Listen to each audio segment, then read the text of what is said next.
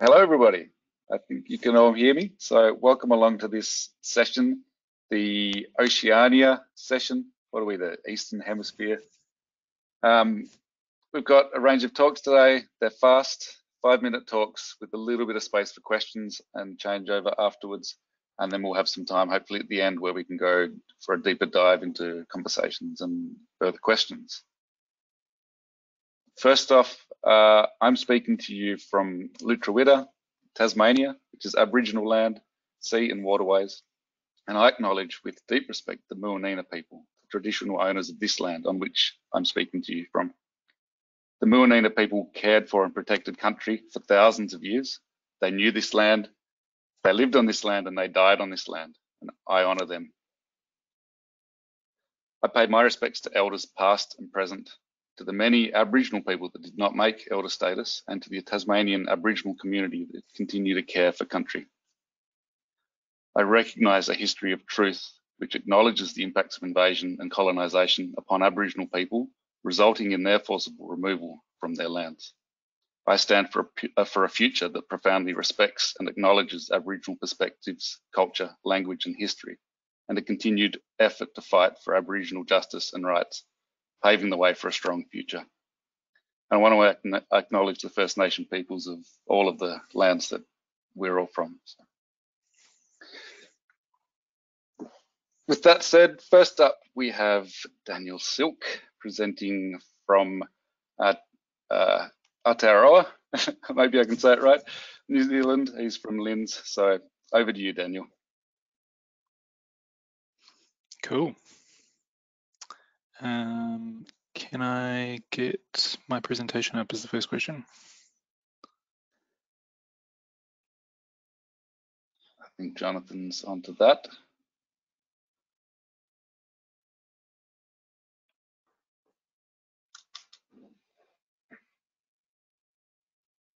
Can you see my slides?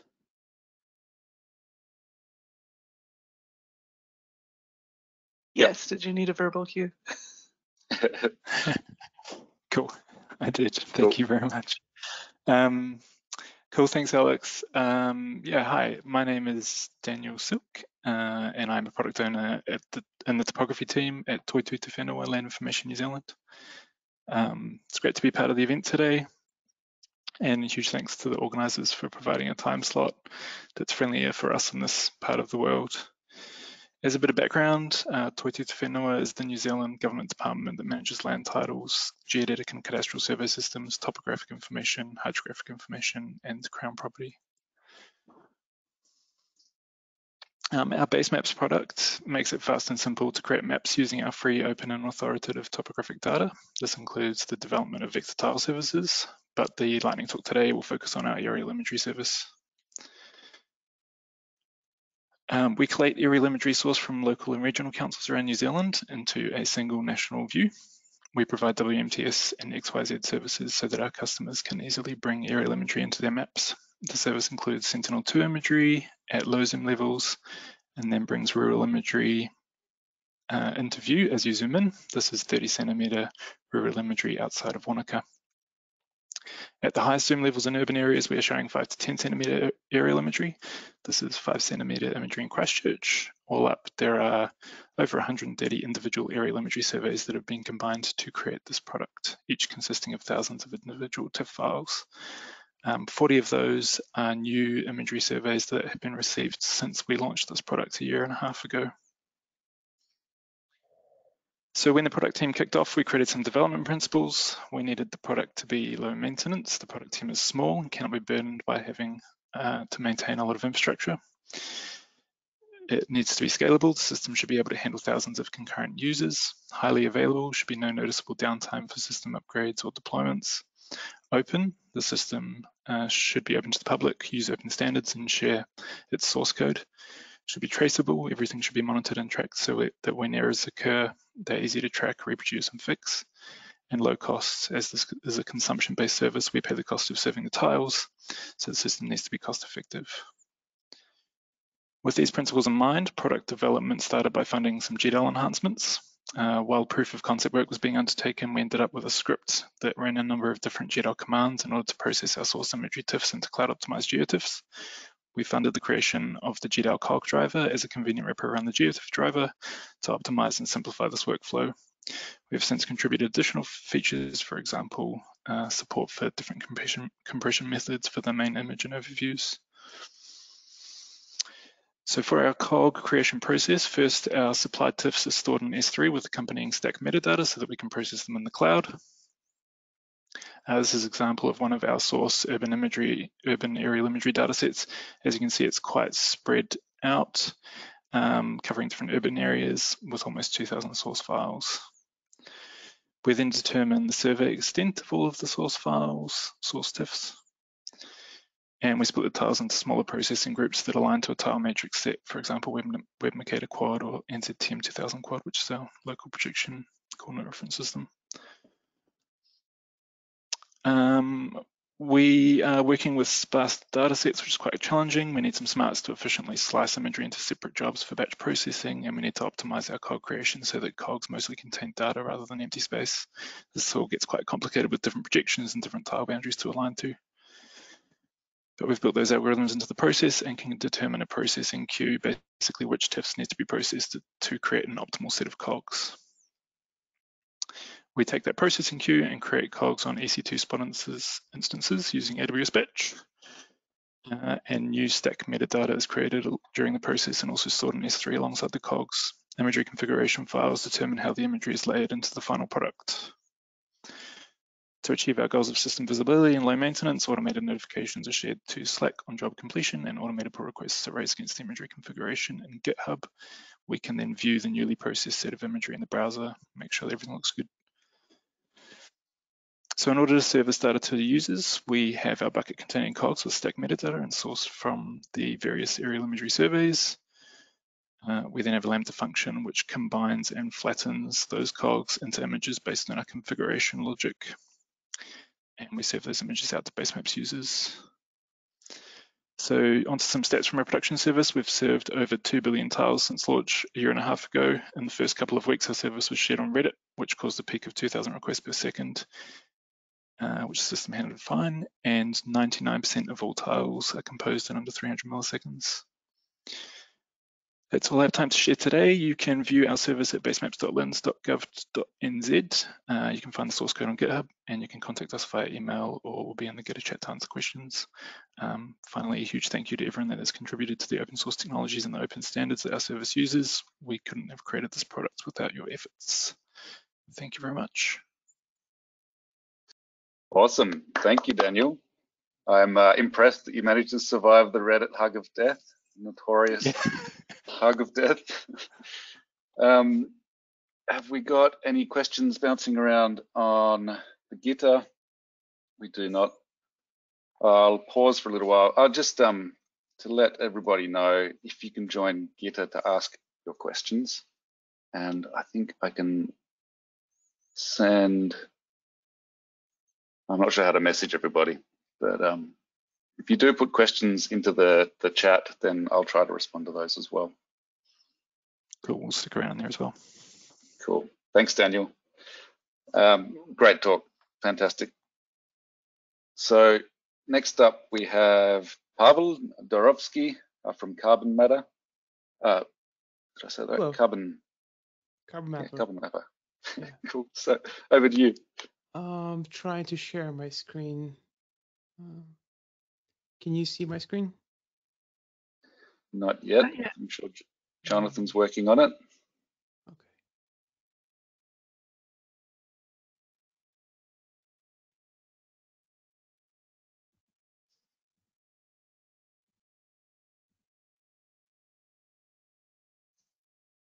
So you have been given presenter rights. You might, if you're working off of a Mac, you might need to log out and jump back in. I should have permissions. I'm just looking for a button, I think.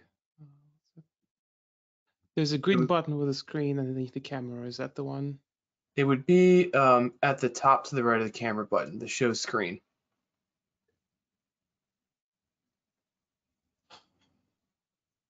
Should have practiced this. Do you need to pop out the side panel with the orange button? I see the. So it's in the control panel and not in your video sort of view. Okay. I have my video, but I don't see. Now we can see you. Yeah. Sorry. Have you got the GoToWebinar control panel visible? Yes. I do see it visible. There's a bunch of buttons on it. They're not labeled, unfortunately. So I think, is it in that webcam section? I can't see it at the moment.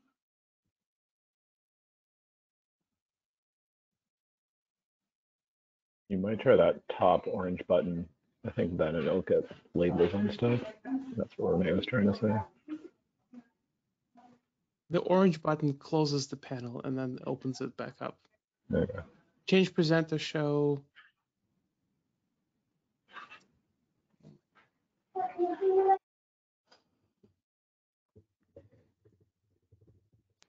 Yeah, I think one of those little tabs in there has like 4 different, like share screen, something. Is there a window? Is there anything from the drop down I can go to that's easy to follow? So you should see, is there a sharing panel in there? Audio, window, webcams. Yeah. Window. What about in window? Yes, I do have a window. Yes, window, enter full screen. Show tab bar.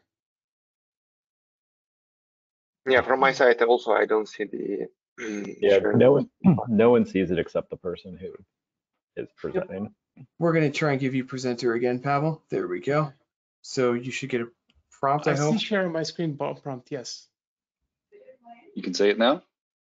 I clicked the button, but do you see my screen? No.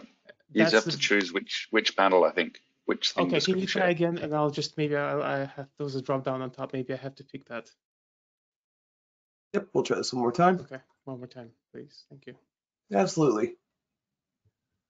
Show drop down. Okay. Beach ball. Great.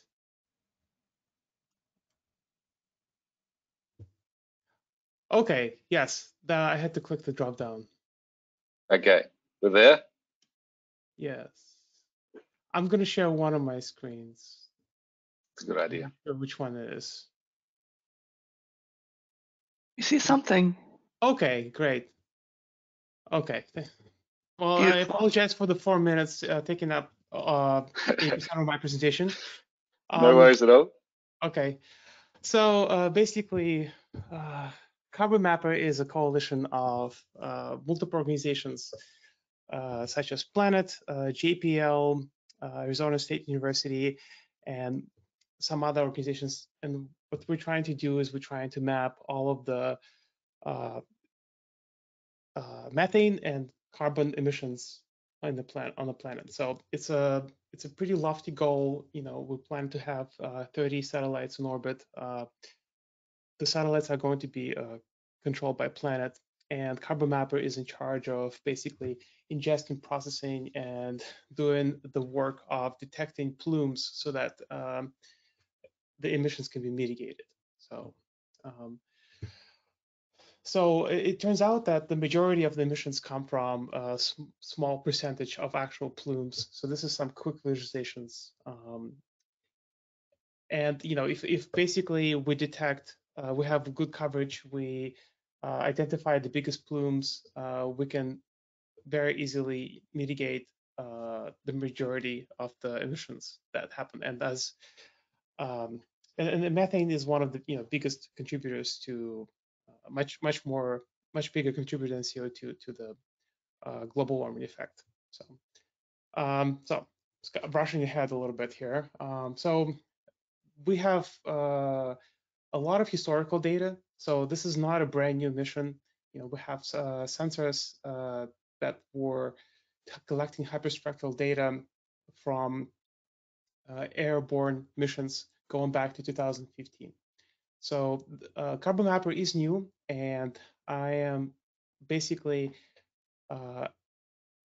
working on building a data platform to incorporate all the previous research work and accommodate future mission of the satellite launch, basically. So the historical data from airborne is about 100 terabytes from 2015 to 2021.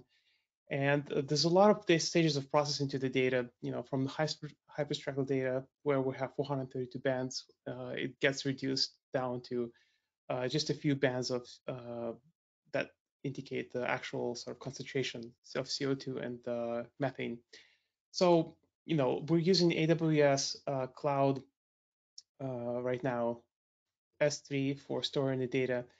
And we're going to use various tools to basically dynamically process this at a scale as the scale, basically the satellite constellation scales up. So, but right now we're basically practicing on the airborne data. So, but even with that data, it's quite large. We might want to reprocess some of this historical data as we test new code, for example. And there's all sorts of other things happening because the airborne data keeps coming in. There's actually going to be more flights ongoing, basically. So perpetually, we're going to be adding 30 terabytes of airborne data a year. And the satellite data, I can't really say how much it's going to be, but it's going to be a magnitude larger volume. So it's a very large data set.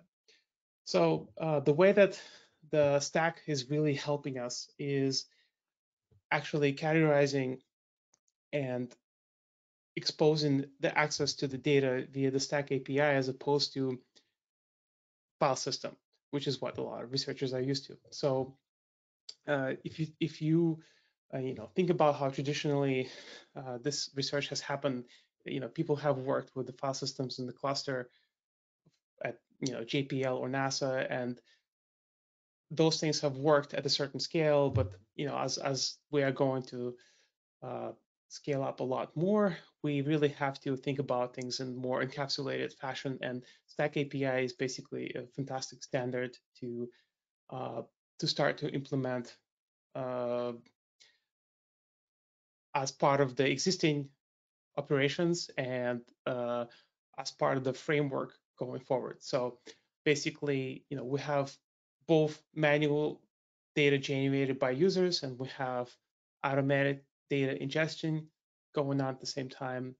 And we're going to be triggering workflows based on these inputs. And we want to reuse as many stack tools as possible. So we want all of the AWS batch and step functions calling Stack API search and accessing analysis-ready data as opposed to rely on file system, things like that, because that approach, old-fashioned, would just not even work.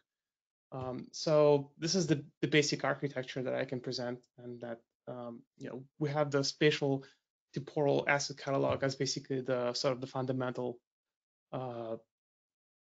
piece of the entire infrastructure. And around that, it powers also all things around it, such as the processing pipeline, the data services for data consumers who are going to be consuming the products that we generate, and web visualization as well. So some of our users are going to be CARB, California Air Resource Board, but they're also hopefully we're going to have other consumers and regulators that is all kind of in planning stages right now, but that's the goal. The goal is to basically expose the methane emissions data so that multiple organizations around the world can use it to regulate and prevent emissions going forward in the future. So it's going to be a highly impactful mission. So that's pretty much it. Sorry about taking up all the time.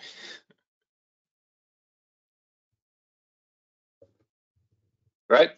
Yeah. Thank you very much, Pavel. It sounds like a really interesting project, and I think that merging of the satellite data and aerial imagery and drone data is a really interesting space. We got any questions coming in for Pavel?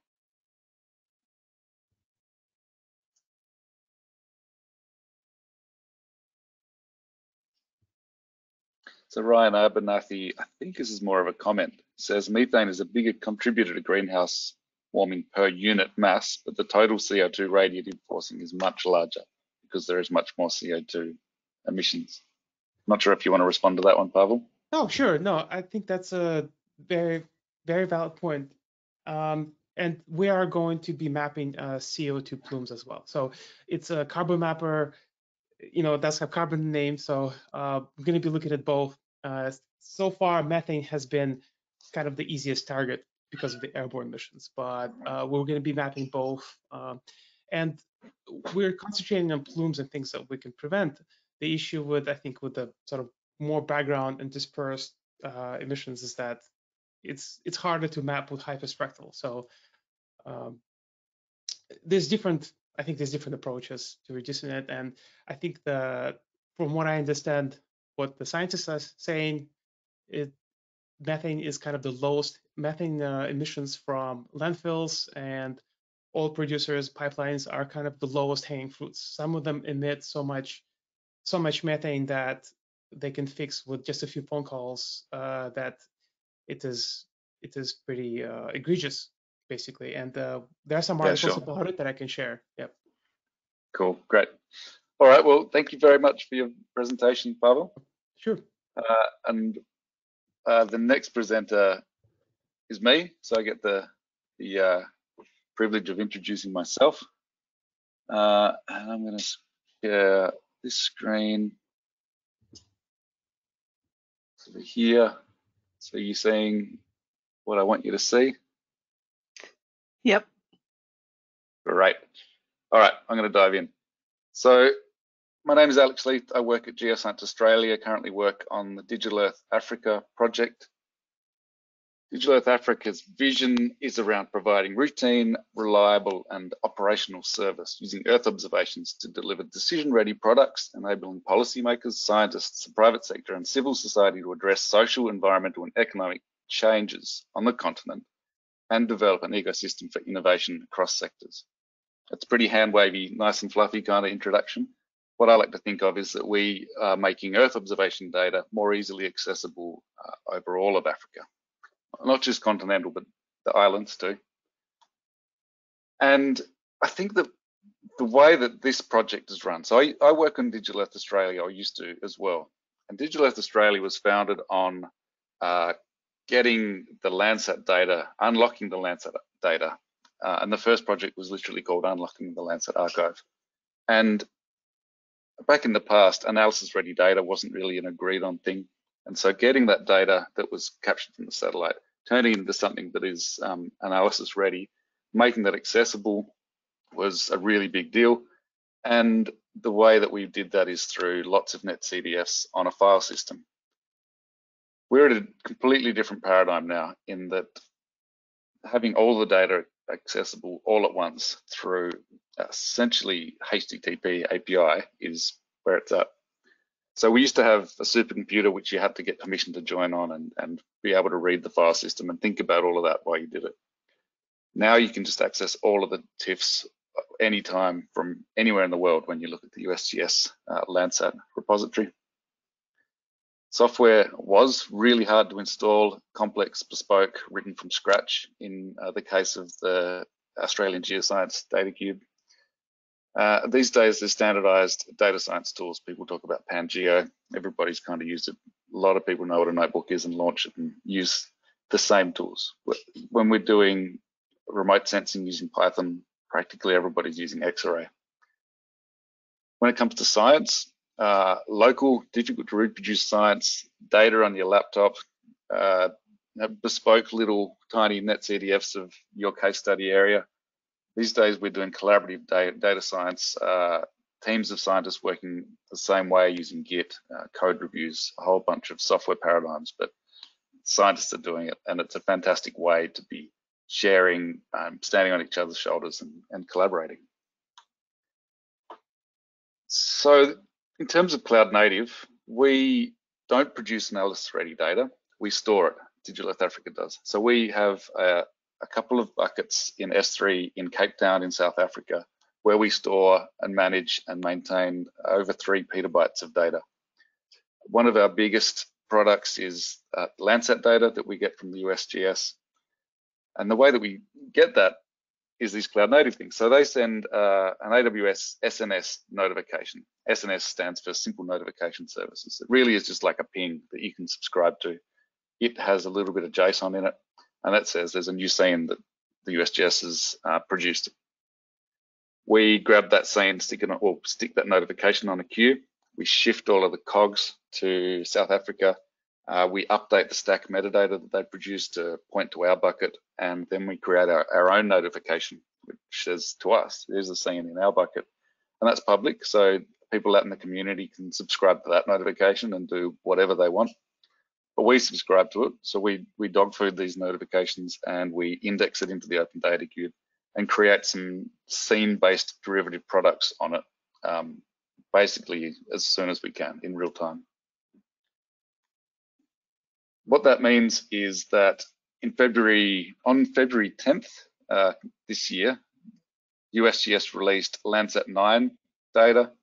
The next day, it was available in Digital Earth Africa in Cape Town with the data down there. I basically had to edit a bit of configuration that said include this sensor as well as Landsat 5, 7, and 8, and we have the data. It's there.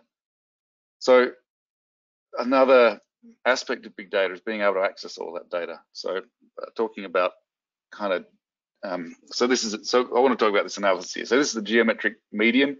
The input to this is 65,000 Landsat 8 and Landsat 9 scenes that cover 2021 over all of Africa, as you can see on the right there.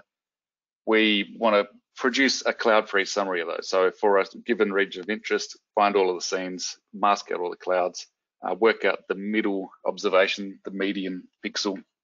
It's a synthetic observation.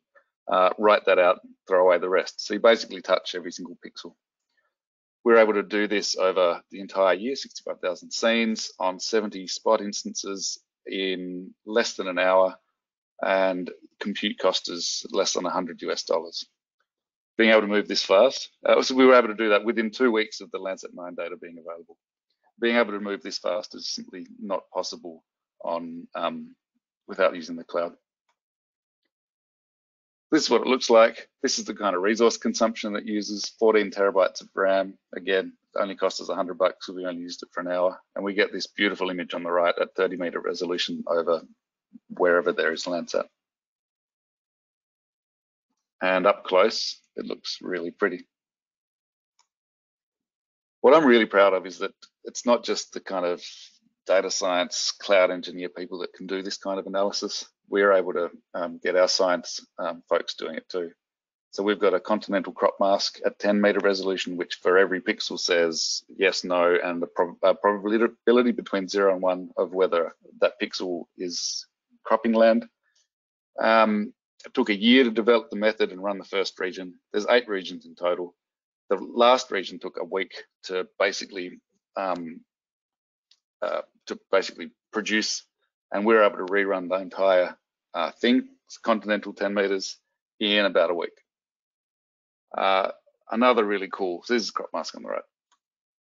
Another really cool product. Yeah. You're running a little long.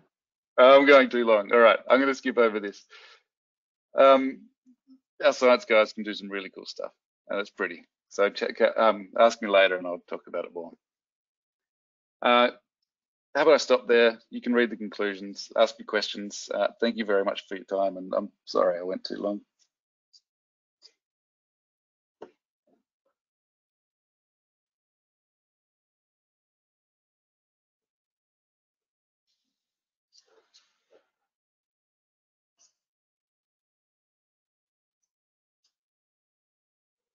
Ryan's asking about Argo workflows, and I do want to say that I love Argo. Argo is a fantastic workflow tool. The way that we use it now is for a big data processing job. We put tasks on a queue, and then we run X containers that have been templated by Argo, and they sort of take the jobs off the queue and do them. But I've got a whole bunch of different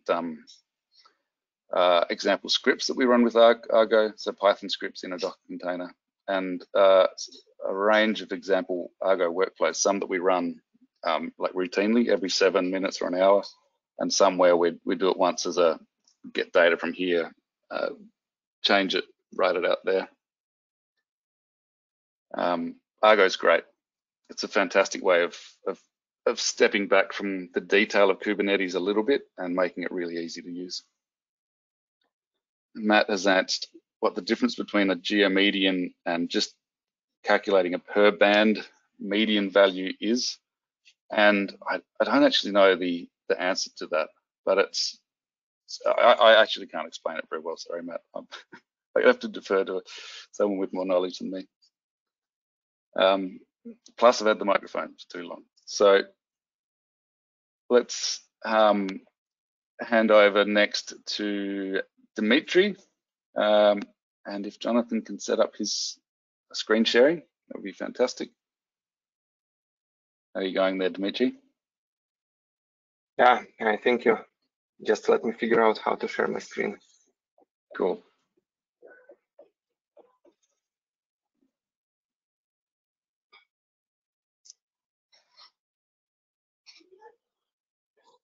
All right.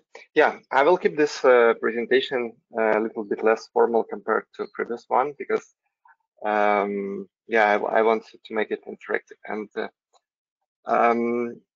in my talk, I will focus on like data scientist perspective on the geospatial analytics and especially AI and computer vision problems. So yeah, I'm Dimitri. I'm founder of RexAI, where we build.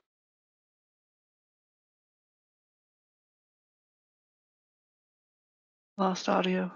Yeah, I think we've lost your audio, Dimitri. Can you hear us still?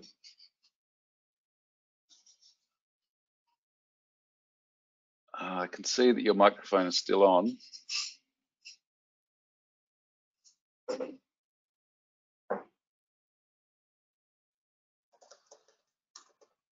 We can still see your screen, but we can't hear you.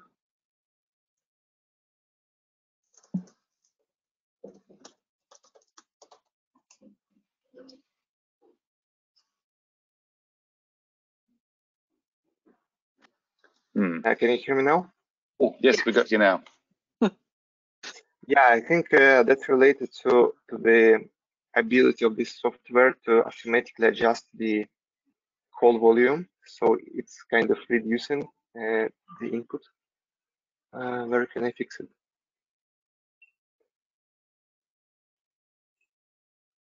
You sound fine now, so I think you should just continue. Yeah, okay. Unless. Yeah, so at RexAI, we built a platform for no-code or low-code AI on satellite and aerial images. Namely, it allows domain experts and business users to annotate a couple of objects on satellite or aerial images and then write on the browser to train AI models and then run this on larger scale. And the cloud-optimized GeoTIFF is really the core technology which enables all our workflows. Now let's try to get a step back and take a look on the challenges which typical data scientists face first when work on the computer vision problems on geospatial data on satellite images. First of all, the images are really huge, and typically you cannot process the whole image in one pass, so people make chunks of images and then process each small grid and then combine the results together in order to, for example, detect objects or detect buildings. But in reality, things are a little bit more complicated because when you divide image into chunks, there could be some border effects where your AI model won't be able to detect the objects on the border. So typically people do chunks with overlap, and this is where things are getting complicated because you need to resolve a lot of collisions. And you can imagine that working with the just GeoTIFF files is a big mess, because you need to manage all these small chunks somewhere on the disk and clean up and so on and so forth. And later on, I will show how we adapted Cloud Optimized GeoTIFF to run all this analysis on the fly without need to manage all these smaller files on disk.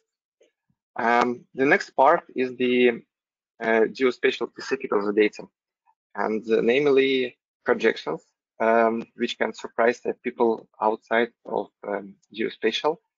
And the very same image may look very different for human and for algorithm, for computer vision model, and that can affect performance. So we need to account this as well. And thanks to, again, to cloud optimized GeoTIFF and the GDAL, we can do that on the fly. And I will demonstrate later how smoothly it can be. And the last part, which we will touch here in the presentation, is the resolution or ground sample distance. For example, if you have your models detecting cars work on 50 centimeter per pixel satellite data, it might not work on the high resolution drone images with the 5 centimeter per pixel, because just your object which your model expects to see are much smaller. And now I wanted to just demonstrate the workflow, which is powered by Cloud Optimized GeoTIFF, which solve all these issues I mentioned before.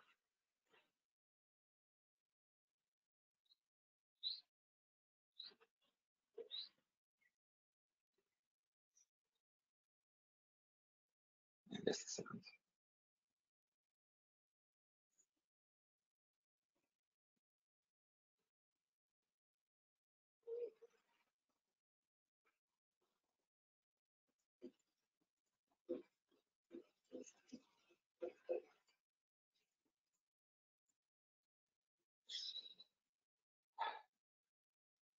Yeah, basically, in the platform we are built, we make it really simple to run analytics on the Cloud Optimized GeoTIFF. So if you store your images somewhere in the cloud, you can just provide a URL to this image.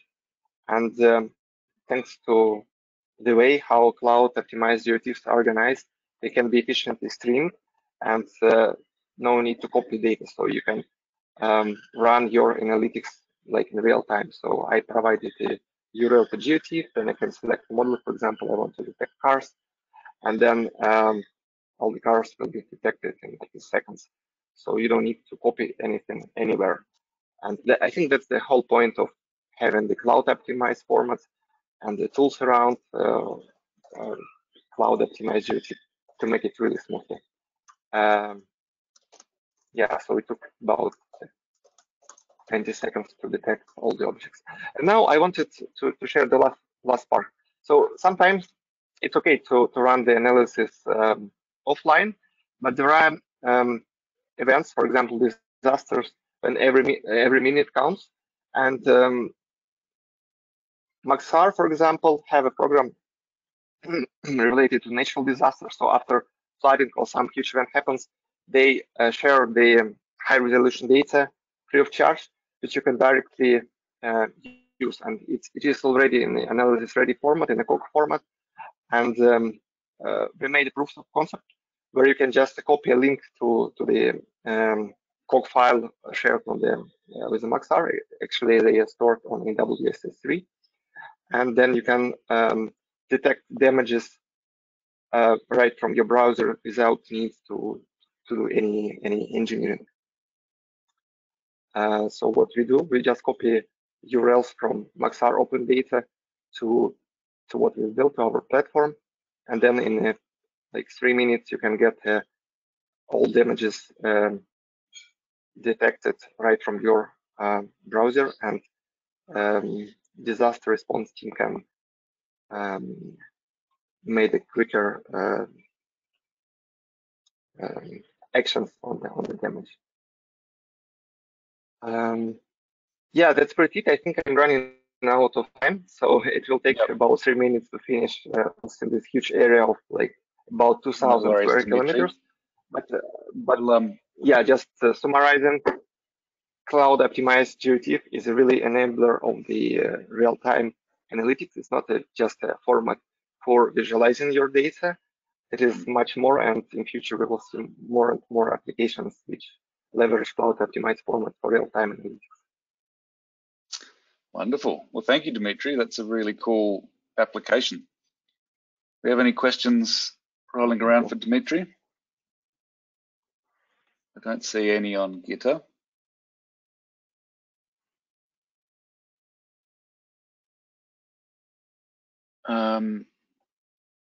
Cool. Well, thank you very much again. There's a couple of notes on here. Custom models. So Dimitri, can someone bring their own model along to your platform? Yeah, there are two options. Either you can train. Your audio stopped again, I think.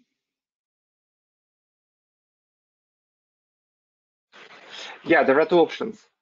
So either you can train your custom model to detect custom objects right on the platform and then in one click deploy. Or if you have your own models, you can use an SDK and you can essentially upload like ONNX file to the platform, and the platform will take care of like distributing workload and teaching results back. Yeah, so we do that one. Great. Oh, let's leave that one there. Thank you very much again. And thank you, Jonathan. Next up, we're moving on to Cyrus Pante. I think I'm pronouncing that name okay. So that's we have a video for this one. Good day everyone, I am Nico Pante. I am part of the newly established space agency of the country, PhilSA. I am going to give a lightning talk about a project we are working on called Diwata QGIS browser. The country made its presence in space by launching two multispectral Earth observation microsatellites named Diwata 1 and Diwata 2. They were initiated by two programs prior to PhilSA's establishment in 2019, PHL Microsat and Stamina for Space. The image on the right is the flight model of Diwata 2. Diwata 1 has been decommissioned in 2020. Diwata 2 is still in orbit, and since last October last year, it has been able to capture 72,000 images and has covered 85% of the total land cover of the Philippines. This image shows the post-eruption capture of Taal volcano in 2020. We want to make these images more accessible. Our vision is to be able to search, visualize, and load these images in a GIS environment. We are developing the Diwata QGIS browser, the one shown right now. It is simply a QGIS plugin that will let users do those mentioned functions for Diwata images. It looks like the first iteration of the QGIS stock browser. However, we plan to have more control of the interface and direct our users more easily by providing them already with inputs such as the catalog endpoint. This plugin is also built using the QGIS plugin builder. We leverage Stack to index the Diwata images and Stack API to search and serve the images. The plugin has a presetting of our Stack catalog. Currently, there are only three filters: the collection, the temporal, and spatial extent. We are currently serving only one collection for demonstration. The spatial extent can be chosen as map extent, which will filter the results based on the map extent on the main QGIS window. The filtered stock items are returned. The stock allows to easily display the information or metadata without saving it. The stock assets such as the image thumbnail that rides with the item can also be loaded as a preview. Another asset of the stock item is the cloud optimized GeoTIFF or COG. Currently, this asset can be downloaded and be loaded in the QGIS environment. Our plan is to leverage with COG by streaming the images directly to the GIS, sort of a visualize on the fly. We also hope to be able to download parts of the images when extent inputs are available, such as the map extent of the main window, or if there is an available polygon layer in the environment. Stock and COG can be used to speed up the workflow by letting users explore and load data straight to a GIS application. We can also use the environment to supply for our stock search, such as the map extent. The image is also directly loaded, which removes data preparation processes such as image corrections, making data ready for analysis.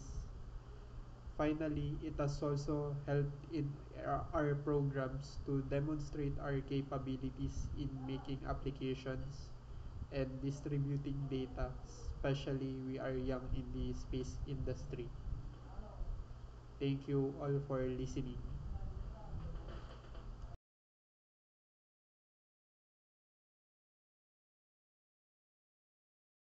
Well, thank you very much, Cyrus. And Cyrus is here live with us. So, if there are any questions from folks?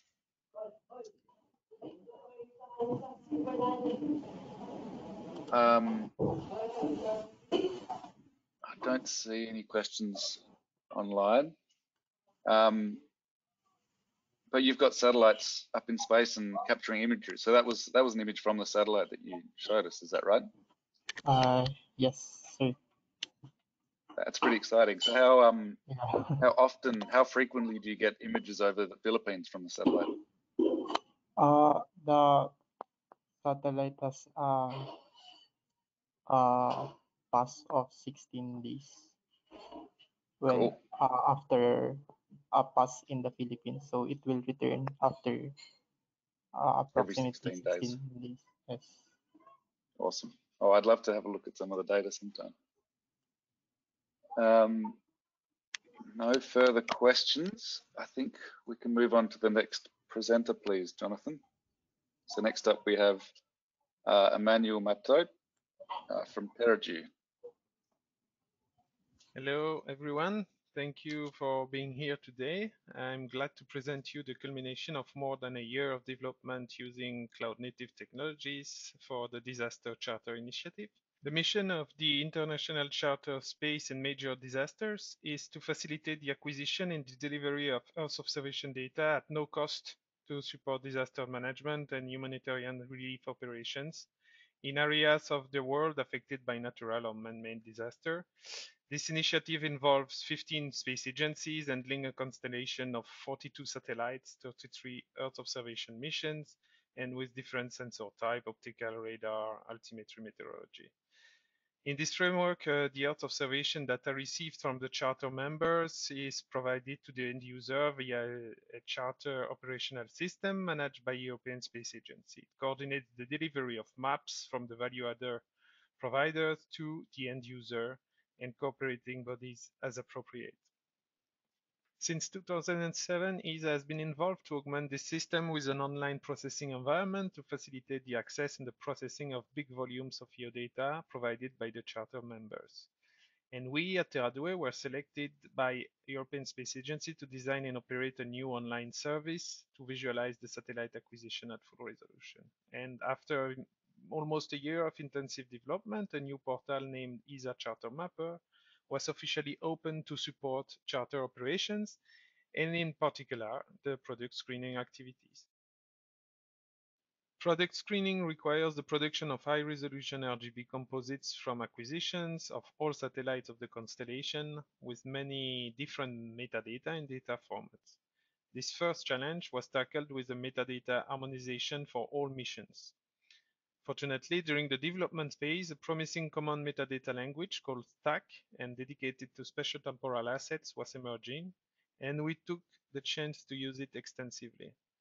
Indeed, Stack provides the abstraction layer and reduces the data heterogeneity by defining a synthetic interface to data, highlighting the concept of assets, supporting cloud metatypes in single or multi-band enclosure, as you can see currently in this recorded demo of a disaster activation workspace. The Charter Mapper development contributed directly to new standards by providing useful extension to manage satellite characteristics, instrument specificities, processing lineage, or raster information. Behind the portal is deployed a cloud-native platform with several components integrating the latest state-of-the-art technology. Of course, it all starts with a spatiotemporal asset catalog for indexing all the metadata of the acquisition. Then all the data is processed to cloud-optimized geosafe raster, allowing the Cocktailer service to display various asset selections. And finally, all the components are deployed on a Kubernetes infrastructure to support the massive processing at scale. At this stage, the multi-mission product screening is the main use case of the Charter Mapper and thus require pre-processing of the satellite acquisition to have analysis-ready dataset to allow an homogeneous visualization and ready-to-process data of the different satellite imagery, and the usage of downstream and value-adding services such as change detection of fire. The current demo shows you a third-party service developed with partners at TerraDue. We can see that the asset granularity and the COG visualization allows the project manager of the disaster activation to select efficiently the data to be processed. Typically here, a pre and post-fire event acquisition to extract a fire change detection result delineating a burnt area in the region affected by the disaster. Basically, each remote sensing scene is calibrated to a common processing level. Optical dataset are transformed to top of atmosphere or surface reflectance values for each of the spectral bands, and SAR datasets are converted to sigma 0 backscatter value in all available polarization. Then a large portfolio of downstream services is provided to the users from those analysis-ready datasets. Flood mapping, hotspot, lava flow, and active fire detection, burned area delineation and intensity, pan sharpening, multi-sensor band composition, optical spectral indices, qualitative stacking, SAR amplitude change, or yet interferometry. This project demonstrates the maturity of the previously listed technologies to implement a comprehensive cloud-native platform with optimized data access and processing for an operational usage of satellite imagery. This is a fundamental basis for rapid response in the context of the disaster charter. Thank you for your attention and have a nice day. Bye-bye. Well, thank you, Emmanuel, and comprehensive indeed. That's pretty impressive suite of capabilities within the platform there, and a pretty shiny presentation at the start too. I need to get a graphic designer helping me out. Emmanuel's not available for questions, so I think we'd best move on. But if you've got a question for him, post it on Gitter, and hopefully he'll be around in the daytime in Europe to help out or to respond. So next up, we have our final presentation from Hamed Ali Mohammed from Radiant Earth. So Jonathan, please push go. Hi everyone, my name is Hamed Ali Mohammed. I'm the Chief Data Scientist and Executive Director with Radiant Earth Foundation. Today I'm going to talk about how we use a stack to create reproducible machine learning workflows, particularly on Radiant ML Hub. If you consider a machine learning modeling cycle, you usually start with a set of training data, which in the case of supervised modeling contains a source data and a label data. You train a machine learning model, then you deploy that model and generate predictions over a new area, or you might use your test collection of data and evaluate the performance of the model. Using the metrics derived from this, you might go back to improve your training data in terms of representation and distribution, or use a different architecture and deploy and train another machine learning model. And this cycle continues until you come up with an acceptable level of accuracy for the model, and you go after then publishing your model. When we talk about reusability and reproducibility of these workflows, I mean, for example, you might pick an existing model, combine that with new labels and new source imagery, and train a new machine learning model on top of that. This might be a fine-tuning for a new geospatial location or a time period, and then deploy that to generate new predictions or inference. Or you might go after just reproducing the results of that existing model to see how it performs over your area of interest, for example, without any fine-tuning. To ensure the reusability and reproducibility workflows, we need to publish the ML models using an inclusive set of metadata and collections, and also enable search and query for those, in addition to the publication of the training data. And today I'm going to talk about a stack of Stack ML extensions, particularly the ML model extension that enables cataloging machine learning models, and the label extension, which is for publication and cataloging of geospatial training data sets. So the label extension, as you see in this table, which is the item properties, covers a set of properties that are applicable specifically for labeled data sets. This can include generic properties, classes that particularly are applied to categorical labeled data sets, a description, a type of label, and at this time, label extension supports both vector and raster type of labels, and other kind of optional properties here. This is an example of a stack label item for a training data set on ML Hub. You can see we have a set of properties.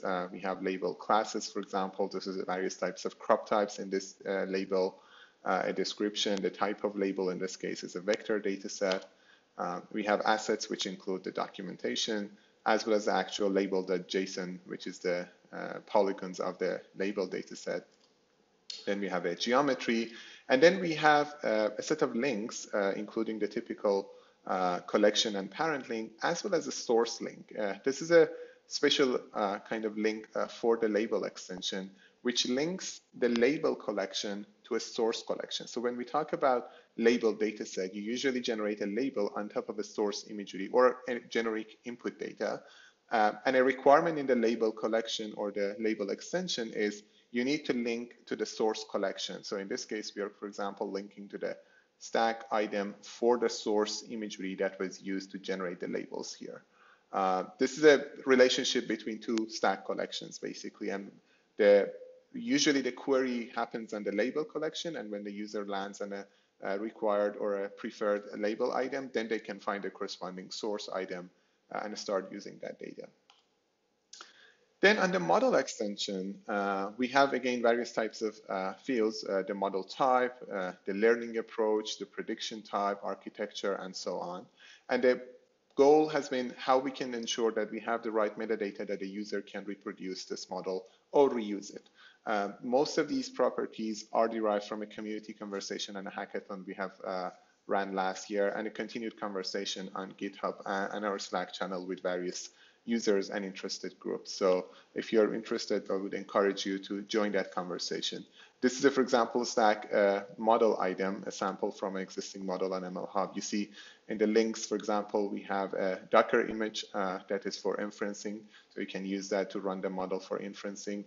We have a relationship to the training data set in this case. So the model is trained on an existing data set, and that data set has a stack collection. We link it here, so there is this relationship again between the model and the training data set. We have the source data collection, the labels collection, and the actual data set. Then we have the assets, which in this case includes the model checkpoint. So the final model weights and the checkpoint from the training is included, as well as the Docker compose file, which is used for inferencing.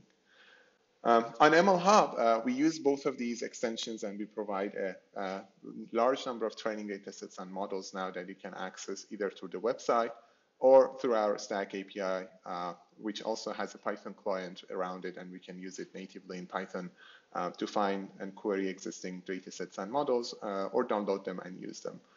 So I encourage you to check out mlhub.earth and check out the existing catalogs that we have. One final call is a community conversation around the stack label extension. We know it's a growing use case for various groups who are working on the machine learning application. So we would like to have a kind of chat about this extension, how we can improve it, what are the use cases that it needs to support, and how it should basically evolve over the following year. So if you're interested, please join us this coming Friday at 11 a.m. Eastern Time, 3 p.m. UTC. The details will be a Zoom meeting that we'll post in our Slack channel. Please join ML Hub Slack, join on Bitly, and we can share the basically details there. Come up with any use cases, any issues you have using label extension, or ideas in terms of how it should be improved. Thank you.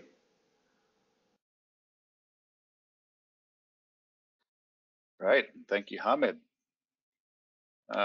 He's not online for questions, but I certainly want to talk to him about sharing some models. We have a model around our crop mask that I want to share, training data and a model. So I'll follow up with him. Thanks, Renee, for sharing the link on GitHub for that workshop on Friday.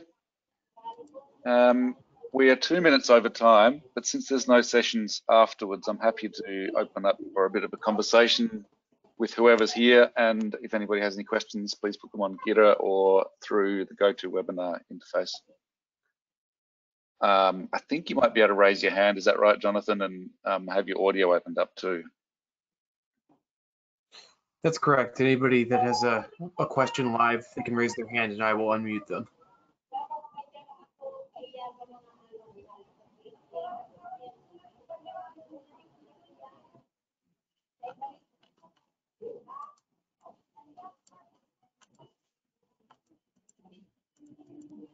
Getting kind of late for everybody else. Maybe they're too tired to ask questions. Yep. Well, no, just more discussion on some of the other topics. Yeah, so there's just a little bit of chat on GitHub. So look, we might, since we're just over time, I think we might as well leave it there. Thank you very much for coming along, and for those that watch the video later, thanks for paying attention. And thanks to Chris Holmes for putting this together. It's been really great. Cheers.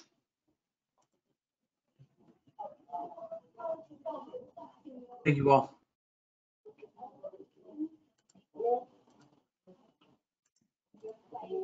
Thanks, Will.